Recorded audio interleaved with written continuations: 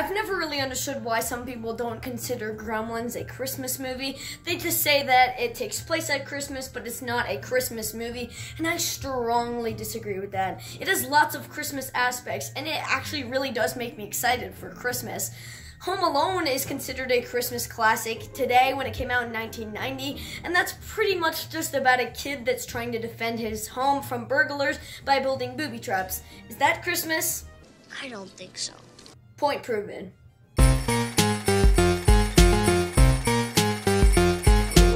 Hello everybody, welcome back to another video. My name is Gabriel and I love to rank movies. If you can relate, you're definitely going to want to hit that subscribe button and click the bell icon to be notified when I upload a new video. But with that said, let's get into this video. Round 1 is thrills. Typically, Christmas films don't really have thrills unless you're talking Krampus, but I don't want to get started on that film. But Gremlins is classified under the horror comedy genre on Google, so what can I say?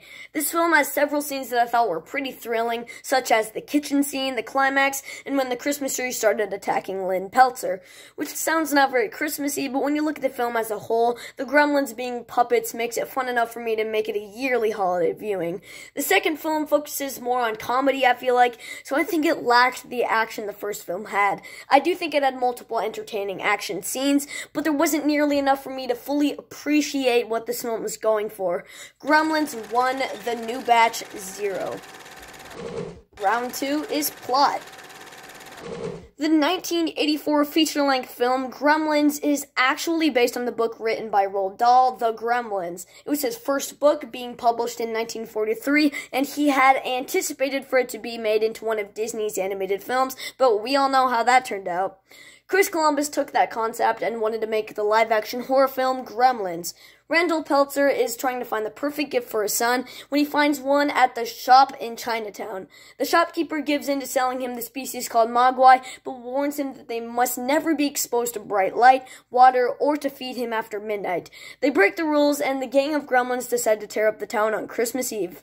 Personally, I think that is a pretty good plot, and then when they get Steven Spielberg to work on the film, it's sure to be good. And to its luck, I think it is. And I think most people will agree with me basing it off its reviews. The second film starts off by saying that the store that Randall Peltzer buys Gizmo in the first film has been destroyed, and the mogwai finds his way into a skyscraper. Billy Peltzer and his fiancée, Kate, who've had to deal with the gremlins on a rampage before, figure out that Gizmo and other mogwai are inside the building downtown. They try to stop the gremlins from running it off into the city, but this new batch of mogwai might be uncontrollable. Most films that have this type of concept just take the plot and template of the first film and completely do the same thing, just change the setting and some characters, and that's kind of what this film feels like to me. It's the plot of the first Gremlins, just minus Christmas, minus thrills, and for that reason, Gremlins 1 is getting this point. Gremlins 2, the new batch, 0. Round 3 is comedy. Gremlins has two types of fans. There's either people that think this film is terrifying or dumb fun. I'm personally in the dumb fun camp because how could you think a movie about puppets is terrifying? This film is just a crazy spectacle of chaos. It's not as much about the verbal jokes, but the fact that the Gremlins are so wacky makes this film a really funny roller coaster ride. It goes back and forth from being a lighthearted comedy to being a dark monster movie, so I can't really say this is one of the funniest Christmas movies I've ever seen. The second film definitely goes for more of a comedic tone, 100%. Let me just show you the final scene of the film.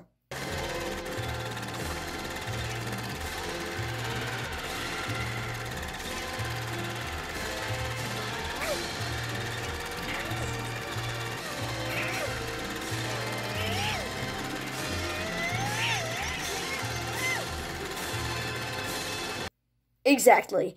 I'm not sure if I actually like where they took this film and how they made the Gremlins, but this film is pretty funny. It's not that good, but it's pretty funny. There are lots of clever gags that are pretty unexpected that actually made me laugh, but both of these films aren't hilarious. This was a tough one, but I think the new batch is taking this point. Gremlins 2, the new batch 1. Round 4, cast. The main stars in Gremlins include Zach Galligan, Phoebe Cates, and Howie Mandel. Some side characters are played by Dick Miller, Corey Feldman, Hoyt Axton, and Polly Holliday. This is a pretty good cast if you ask me, with some pretty big names such as Dick Miller, who is in some really famous films like The Terminator, The Burbs, and then Gremlins. Like I said, it also stars Polly Holliday, who is in some really great films like Mrs. Doubtfire, The Parent Trap 1998, and once again, Gremlins. Gremlins The New Batch main stars are mostly the same, with Zach Galligan, Phoebe Cates, Howie Mandel, and now promoting Dick Miller to having a larger role. This time around, the side cast includes Christopher Lee, who is best known for his work as Count Dooku in the Star Wars prequel trilogy, Haviland Morris, who I thought gave a terrible performance to a terrible character, and John Glover, who is in some good movies like Scrooge, Shazam, and wait a second. John Glover's in Batman and Robin. Nope, this point's going to the original Gremlins.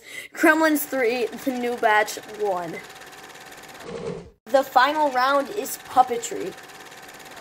This might seem kind of like an odd round, but to make the movie starring puppets, you have to have a good team behind it, and you have to make them look real. Now, you're probably assuming the second film is going to win this round because it's newer, but that's not always the case. The original Gremlins has amazing puppetry because of how crazy the things are that the Gremlins have to do, even though comparing them to some of Jim Hence's puppets, like the Muppets and characters in Sesame Street, they don't stand out as well, even though they're amazing. The second film actually doesn't have as good of puppets as the first film had. Considering it came out 6 years later, I thought they would have improved, but they actually look pretty bad. When they make Gizmo dance, it's cute and all, but this point is going to the original Gremlins. Gremlins 4, The New Batch 1. As of now, I absolutely despise Gremlins, The New Batch, so the clear winner is the original Gremlins. Hi guys, thanks so much for watching. If you're new to the channel, make sure to hit that subscribe button and click the bell icon to be notified when I upload a new video. I wasn't really expecting for this video to get very many views considering all of the Mandalorian hype going around, but with that said, stay tuned and subscribe to Cinema Ranks.